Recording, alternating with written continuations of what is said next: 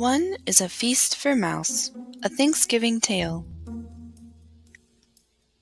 by Judy Cox and illustrated by Jeffrey Ebeler.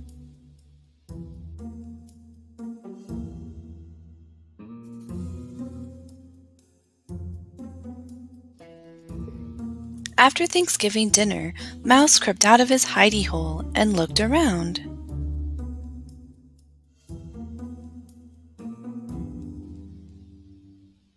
The house was quiet.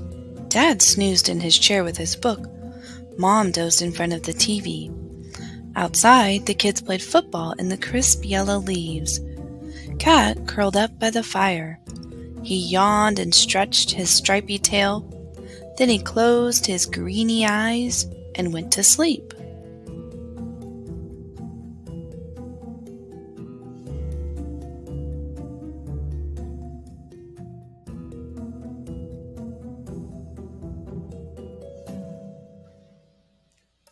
Mouse scampered up the tablecloth. Thanksgiving leftovers were still on the table. So much to eat. Mouse saw a teensy-tiny, toothsome green pea all by itself under a plate.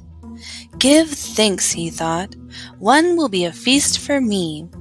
Mouse rolled the pea across the tablecloth to take it back to his hidey hole.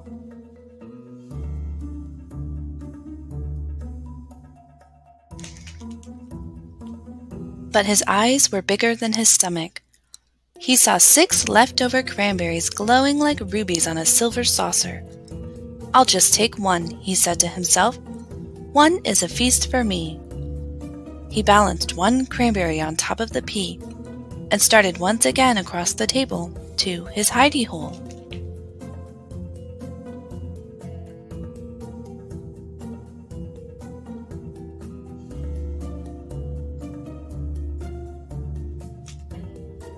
Just then, he saw 3 olives, black and shiny, in a dish. "I'll just take one," he thought. "One is a feast for me." He put the olive on top of the cranberry, on top of the pea, and carried the tidbits across the table.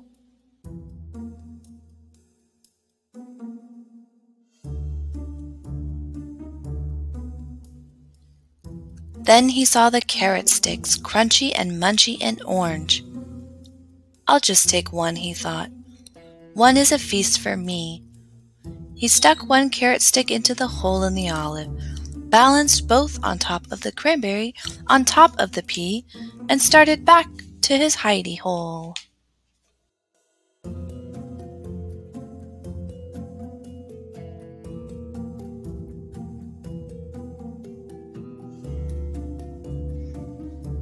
Then he saw the mashed potatoes. Mouse potatoes. There was just one scoop left on the plate. "I'll just take the plate," Mouse thought. "What a feast I will have." He balanced the plate of potatoes on top of the carrot stick, in the hole in the olive, on top of the cranberry, on top of the pea. Mouse started off across the table.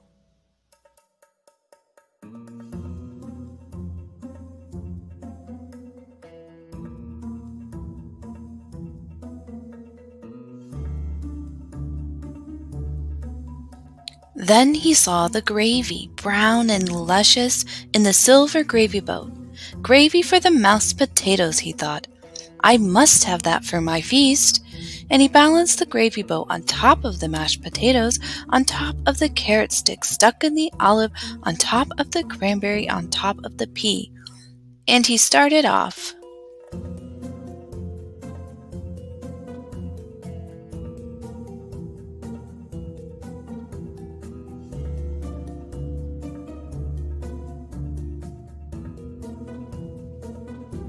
But then he spotted the pumpkin pie. One slice of pie, brown and dimpled, with a collar of fluffy cream. So he balanced the pie on top of the gravy boat, on top of the mashed potatoes, on top of the carrot stick stuck in the hole in the olive, on top of the cranberry, on top of the pea, and he started off across the table.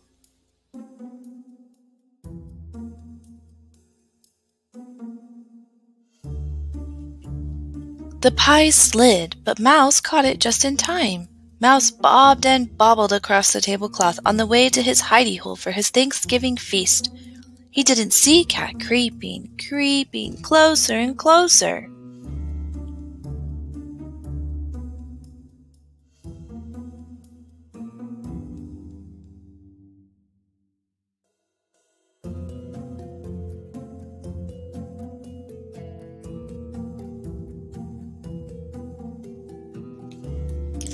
But Mouse saw the turkey, brown and juicy, surrounded with parsley. Much was gone, but there was enough left for a mouse feast, or even two. I'll just add that, thought Mouse. And he carefully placed the turkey platter on the very top of his pile. On top of the pie, on top of the gravy, on top of the mashed potatoes, on top of the carrot stick stuck in the hole in the olive, on top of the cranberry, on top of the pea.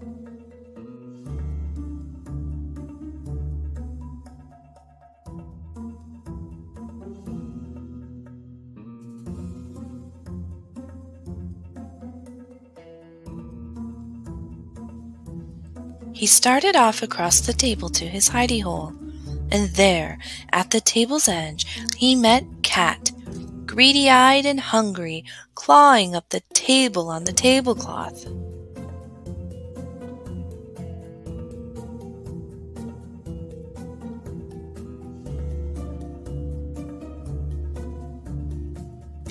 Mouse skidded to a stop. The turkey wibbled and wobbled, slid and slipped. Mouse danced to keep his feet balanced, pirouetted like a ballerina, juggled like a platter spinner. But off slid the turkey, whoosh, with a plop, landing smack on top of Cat.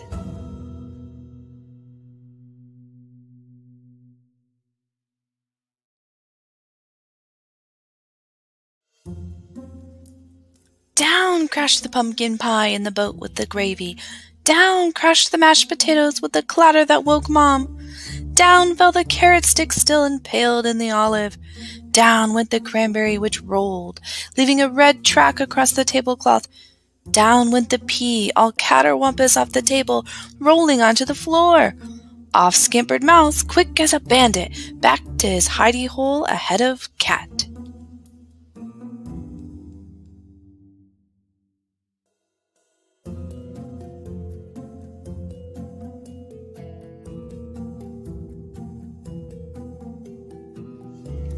He huddled in his hidey hole, his heart pitter-pattered. He peered out. Down came the broom on the stripy green-eyed cat. "Bad kitty!" shouted Mom.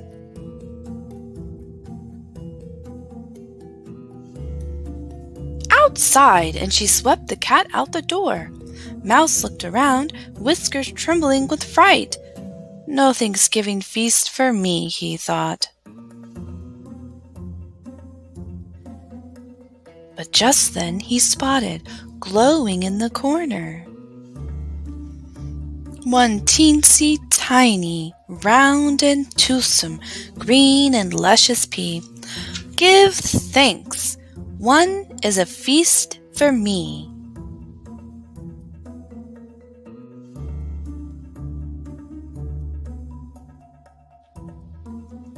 The end.